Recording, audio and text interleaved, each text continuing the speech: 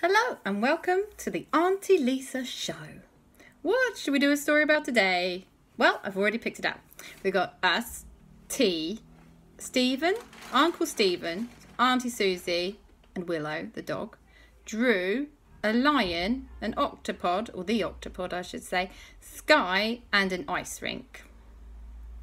Easy. One day,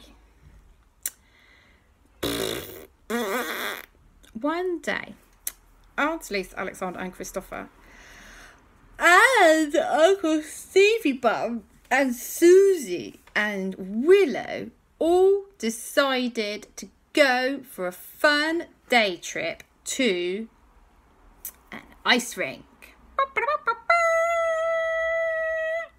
Now, you might well be thinking, a dog and an ice rink? Are you crazy, Aunty Lisa? And well, you'd be right, because usually dogs aren't allowed to go on ice rinks. But Willow is a very special dog. And what you might not realise is that Willow is actually a champion at dog ice skating. Who knew, hey? Who knew there even was a championship of dog ice skating? I didn't know until today. So, everybody went to the ice rink all together. And it was a superb day. The end. I'm joking. It was a superb day though. Uncle Stevie Bum was not good at ice skating and he fell on his bottom about 6 times. Aunty Lisa laughed a lot and so did Suzy and everybody else. And Suzy, it turns out, is quite the ice skating pro. She was doing loop-de-loops and spins and gliding around like this. Kristoffer and Aleksander were just doing super cool racing, going as fast as they could all around the ice rink. And Aunty Lisa was going around the ice rink whilst holding on to one of those models, you know, like a penguin or something to steady her so she didn't fall on her bottom. And Willow was doing cool ice rink assault courses, which is like you see dogs do on the television, where they jump over things and go through hoops and through tunnels, but actually on ice, which makes it a whole lot harder. So, everything was going super duper fabulous. And they bumped into their good friend Sky. And Sky was like, wow, I didn't know that there was so much fun to be had at the ice rink. Everyone said, what, how did you not know, Sky? She said, well, I've actually always been a little bit scared of the ice rink. And Aunty Lisa said, why? What's wrong with the ice rink, Sky? And she said, well, I know it's silly, but I always thought that it was a really big, deep swimming pool of ice. And what if you fell through and went under the ice and got trapped? And Aunty Lisa said, gosh, Sky, I used to think that too. But it turns out it's just a thin layer of ice and you can't fall through it and get trapped. And Sky said, I know that now. How silly. So, she said, I'd really like to try out ice skating. Do you think you guys could show me? And Aunty Lisa said, well, we can do one better than that. You're a dog. Willow's a dog. Let's let Willow teach you. It was a match made in heaven. Willow taught Sky all the best dog ice skating moves, like running and jumping through hoops. Sky was a very quick learner. Everything was going superbly and everybody was having the best time. But, as so often happens, something went drastically wrong. Oh no! And I'll tell you what that was after the break. I'm joking, there's no commercials in these shows. There should be though, I'd make loads of money, yeah? Anyway, so here's what happened. Everybody was chilling out next to the ice rink because they were a bit tired. So they would sat down for a nice cup of tea to warm themselves up. And they also, at ice rinks, you can usually get chips as well. So they were having some chips. And I was talking about how brilliant ice skating was when all of a sudden they heard a horrifying sound. And it went like this.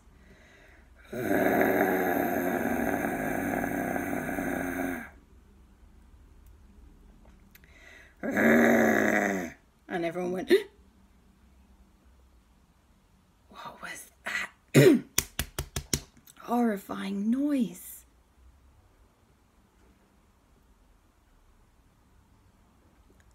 And Willow went, because she is a super smart dog that can smell really well. And Sky went, and they both started sniffing the air. And all the hair all over their bodies stood on end. They were like, they'd had an electric shock. Hair everywhere. And Aunty Lisa said, this has got to be bad. And then they realised what the dogs had realised first. Something had arrived at the ice rink that was not normally an ice rink guest. And it was a lion. A big, ginormous lion with a great big hairy mane. Really super hairy lion. And it did not look happy at all. And everyone went, what? Where has the lion come from? Why is it at the ice rink? What's going on?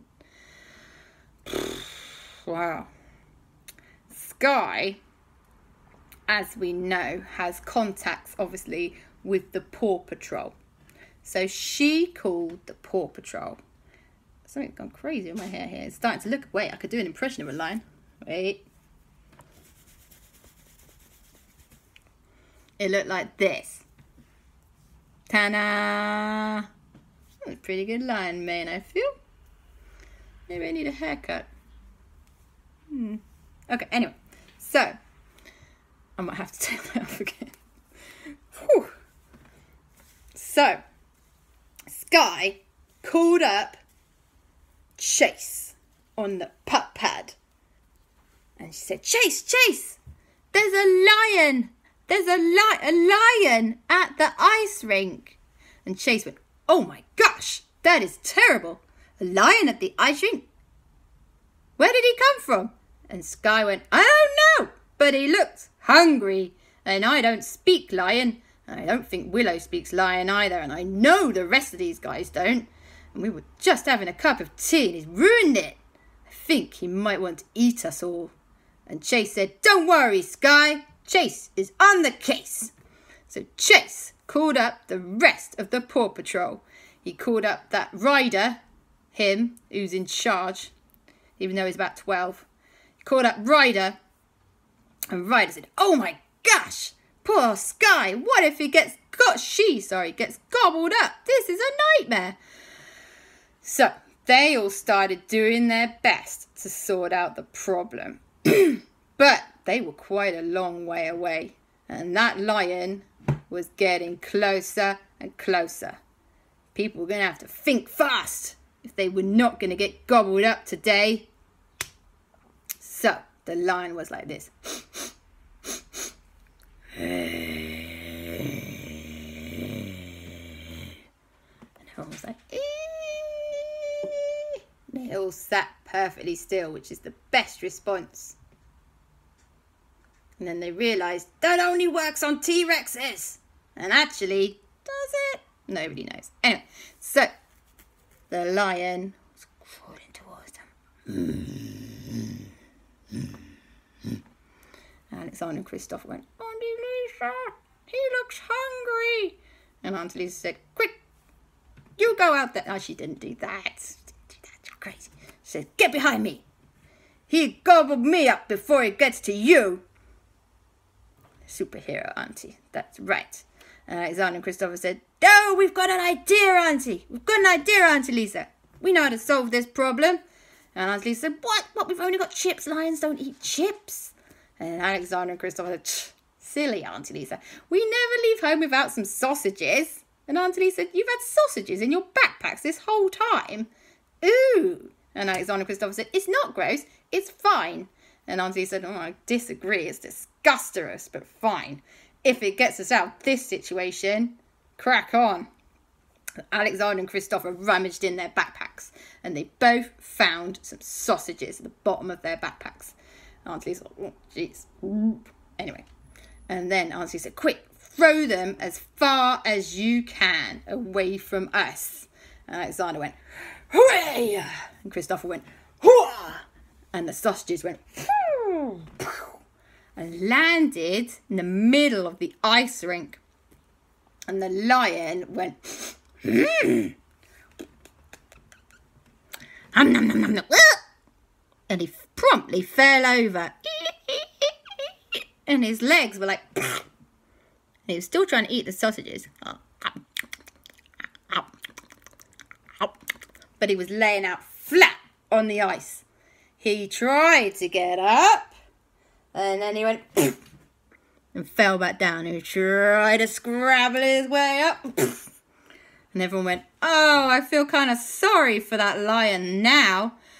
But at least he's not trying to eat us. This is a good start, everybody. The problem we've got is what do we do with the lion now?" Sky said, "Well, the Paw Patrol are on their way, so hopefully they'll be able to help. I wonder if there's anyone around here who might be able to help even sooner." And they looked around and they went, "Hold on a minute. Isn't that guy hiding behind that table Drew?" And Auntie Lisa said, "I'm sure that's Drew." She went, "Drew, Drew, Drew." And Drew went, "Oh, hi, I was just sitting here behind this table for no reason at all. I always sit behind tables." And Aleksander and Kristoffer said, "Were you hiding from the lion, Drew?" And he said, "Yes, I was hiding from the lion. You were hiding from the lion too, right? It was scary. It still is scary. It's still on the middle of the ice rink, right? It's not... Okay, still in the middle of the ice rink." The lion was like... Still couldn't get up. Poor little thing was going to... Well, not so little. I was going to get a horrible frostbite. Auntie Lisa explained this to Drew, and Drew said, "I wonder if we can catch that lion and put it in a cage somewhere. And then we've got to figure out where it's come from. Oh, man, this is complicated." So Drew had a little thing, and he said, "Oh, I've got a net blaster. I'll go and get it. It's in the back of the car." Well, that was a result. So Drew just ran off to his car and came back with a super cool net blaster, which was like really heavy. And he went, "Okay, ready?" He said, "Aleksander, Kristoffer, I've got to hold it, and you got to press the firing button, okay? And then the net should shoot out and catch the lion." And they said, "Okay, on 3. 1, 2, 3. He had forgotten that the net blaster is normally attached to some large object like a car. And all 3 of them went flying backwards as the net went flying forwards and completely missed the lion. And everyone went, "Oh man, that net has completely missed the lion. That didn't work." Well, they still had a big problem. Poor lion was by now, although not so hungry, very grumpy, because he was stuck on the ice and he'd started trying to lick the ice like this. And you know what had happened when you lick ice sometimes? His tongue got stuck.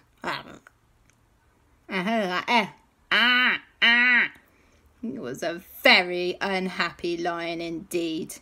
In fact, he was so unhappy, he started making little sad noises like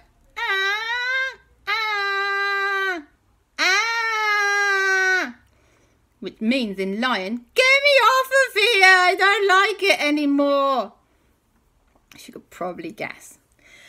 So, this was becoming an animal emergency.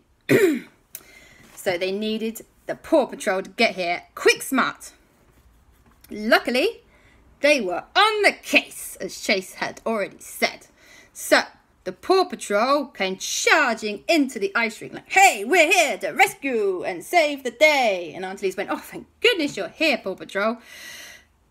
The lion's over there. And they went, whoa, that is one big, ginormous, enormous lion. Gosh, how on earth are we going to do that? And then Rubble said, well, we could use the winch on the back of my special truck thingy. And Chase said, yes, good idea, Rubble. And one of the other ones, his name I've forgotten, said, I also have, we could build, wait, there's that one that has all the recycling stuff. His name I can't remember. I think he has a green hat. Oh, it's going to kill me. Right. Anyway, he said, what if, Rocky, his name's Rocky, I think. Anyway, he said, we could build a lion cage and then Rubble can use the winch hook on the back of his drivey car thing and it'll hook the cage and tow it off of the ice rink and then we can take it outside and Sky can hook it underneath her helicopter and we'll fly it back to wherever it's come from. It was a fantastic plan. Apart from the lion couldn't get up and they couldn't get it in the cage. So they needed another aspect to the plan.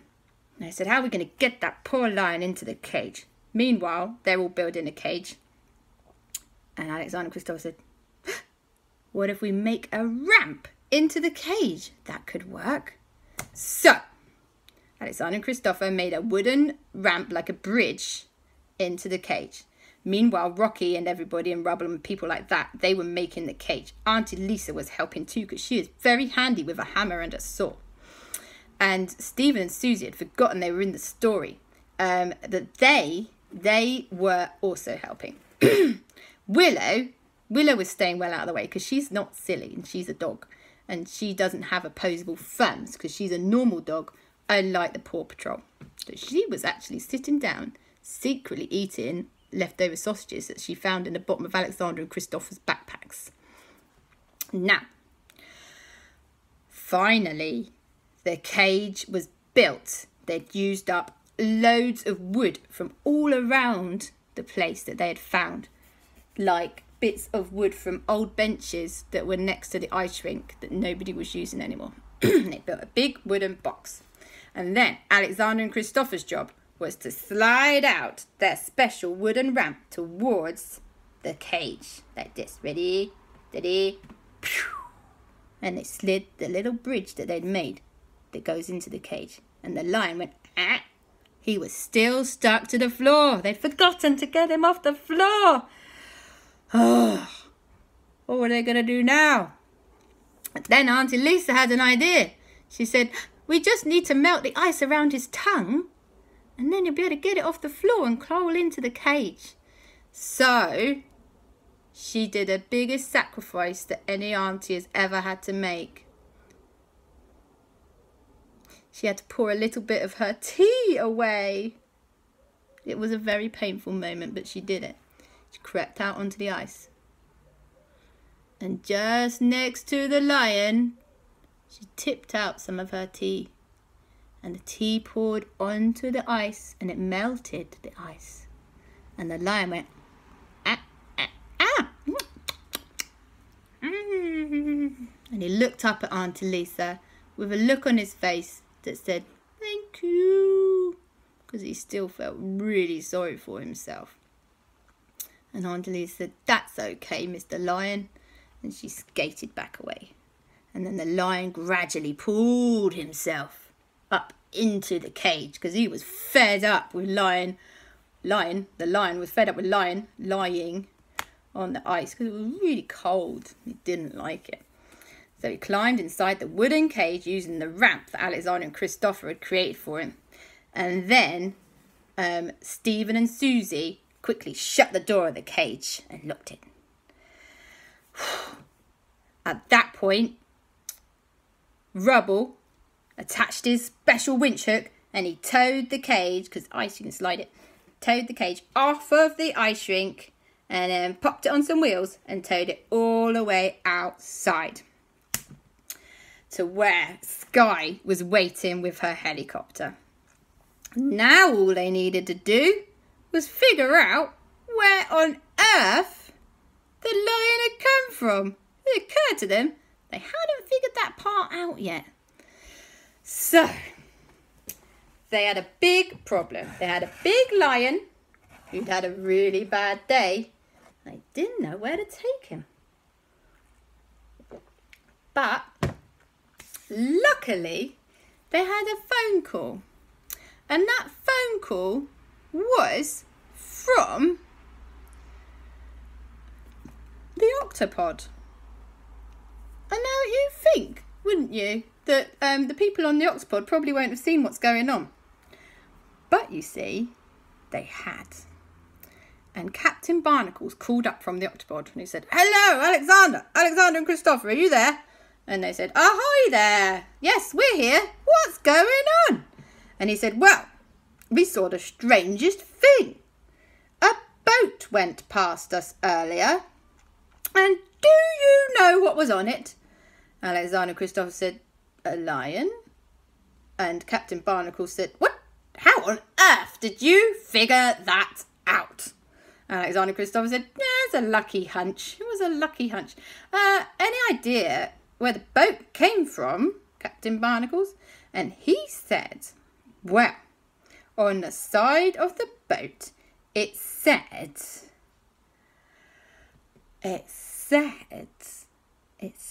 actually, Lego City Zoo." And Aunty Lisa said, "Aha!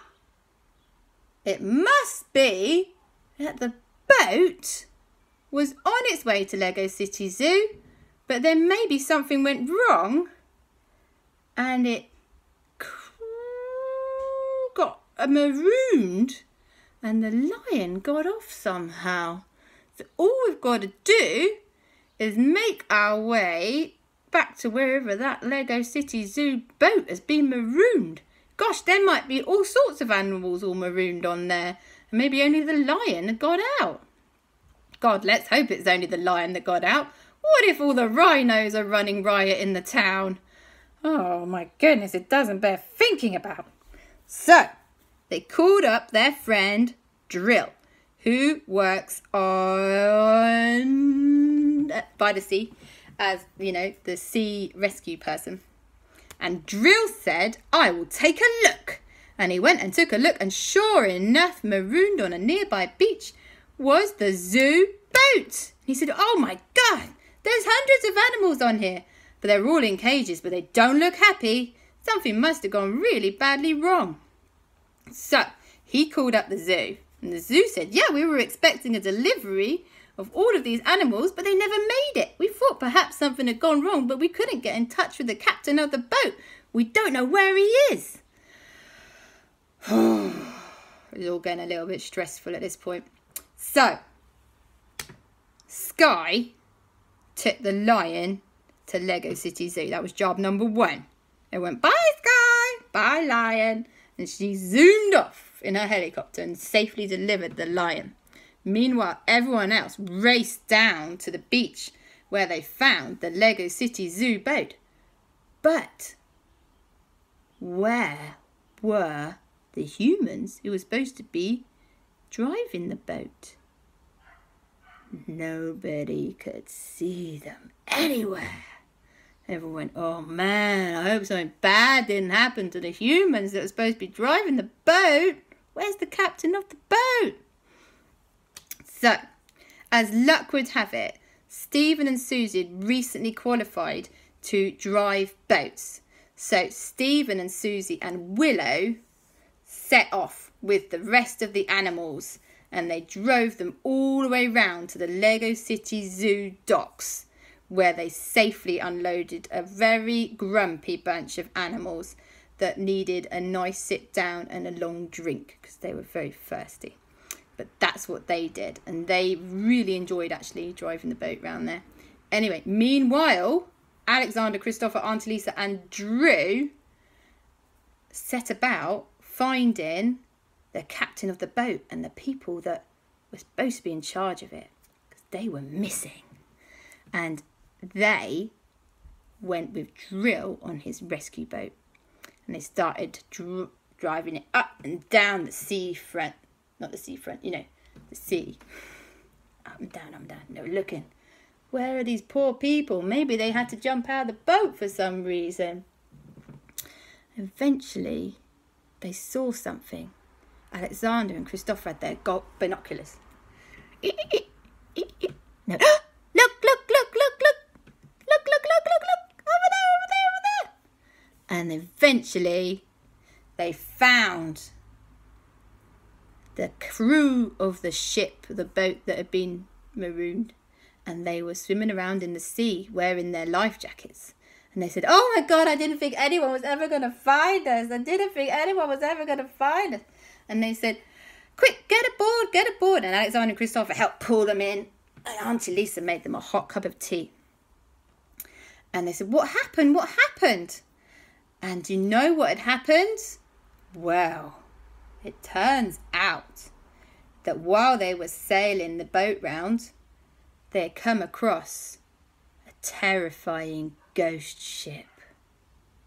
And on that terrifying ghost ship, there was a terrifying ghost pirate dog. And the ghost pirate dog had terrified the lion so much that the lion had gone crazy inside his wooden crate. And he'd gone, and he'd smashed it to smithereens. And then it started charging up and down the ship. And the people on the boat thought they were going to get eaten. So the only thing they could do was leap into the sea and hope for the best. Aleksander and Kristoffer said, I bet that was Captain Blackpaw, the most terrifying dog pirate of the 7 seas. We'll have to let JB know. He is really out of order this time. We're going to have to do something about him. But that's a job for another day. Let's get you guys home and get you more cups of tea and a sit down. And they said, okay, that sounds like a plan. So Drill drove them all home to the nearest dock. And he made everyone a nice cup of tea or hot chocolate or a drink of their choice. And they all relaxed for a little while before they all went home to bed. And that is the end of the story. Night, night. Love you.